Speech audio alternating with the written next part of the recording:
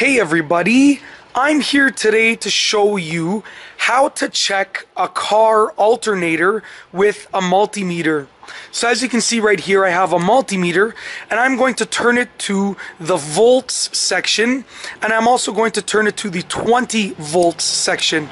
So as you can see right there, I have turned it to the 20 volts section right there, the 20 volts option. I'm going to place the multimeter on the car just so that you can see the reading that it is giving off. So I'm just going to place it right there just like that, and yeah, you can see it. Now I'm going to take the positive probe of the multimeter and I'm going to touch it to the positive terminal of the battery. And I'm also going to take the negative probe of the multimeter and touch it to the negative probe, the negative terminal on the battery. You can see that I'm getting a reading of about 12.9, which means that the battery is good and the battery is charged. 12.9, 12.8, 12.7, it's all good. It all means that the battery is good and that the battery is charged. So now I'm going to remove the terminals. I'm just going to take the multimeter off of the car just for now so that it doesn't fall over anything. I'm going to start the car. And then we are going to do another reading once the car has been started. And that reading will allow us to know if the alternator, it will allow us to check the alternator. So I'm going to go ahead and start the car right now. And I'm just going to actually move the camera back so that the vibration on the body of the car doesn't affect the camera footage. Let's start it up.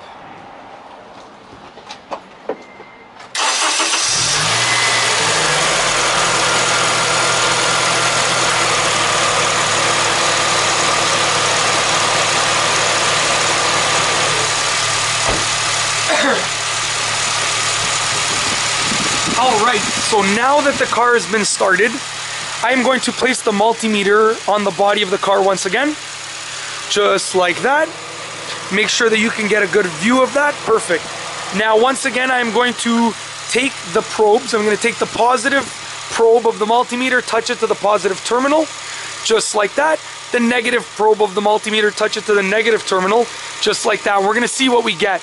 So I am getting 14, which is pretty much where it should be.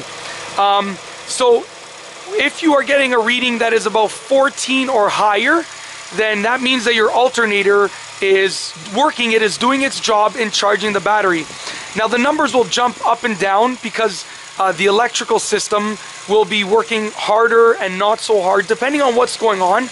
But basically, that as long as you get a reading that is 14 or higher, you're good. Now what I'm going to do is I'm going to turn on the air conditioner in the car so that the electrical system is really working. I'm going to turn on some of the accessories like the headlights and so forth, and we're going to take one more reading before I finish this video.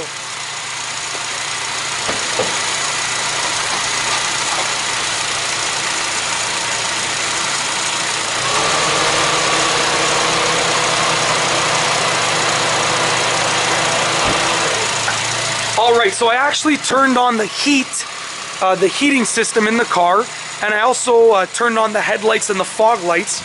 So we're going to take one more reading. Once again, positive probe to the positive terminal, negative probe to the negative terminal.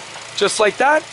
And we're going to take the reading, and as you can see, I'm getting 13.5, 13.6. That is actually not a great reading. It should be reading 14 or above. Even up to like sort of like 14.4, around that area. So I may need a new alternator sooner or later because I'm getting 13.8, which is, it's a decent reading, but it's not where it should be. So basically that is how to check a car alternator with a multimeter. Check the battery voltage with the multimeter when the car is not running, and it should be somewhere around 12.6 or higher, 12.6, 12.7, 12.8. Start the car and check the reading once again, and you should get around 14 or higher. As you can see right here, I am not getting 14 or higher anymore. I'm getting lower numbers. Now, it could be the terminals of the multimeter. The fact that they might be dirty, it could be affecting it. So I will take another reading with a different multimeter. But it should be 14 or higher. If you are looking to see if your alternator is good, you should be getting a reading of 14 or higher. Any lower, anything significantly lower, and it could mean that there's an issue with your alternator, or you might need a new one sooner or later. So as you can see, I'm getting a 13, somewhere around there, I may need an alternator. I may need a new alternator sooner or later. And that's basically it. In this video, I have shown you how to check your car's alternator with a multimeter. I have walked you through the process in a step-by-step manner, and that's all I have for you today. Thanks for watching.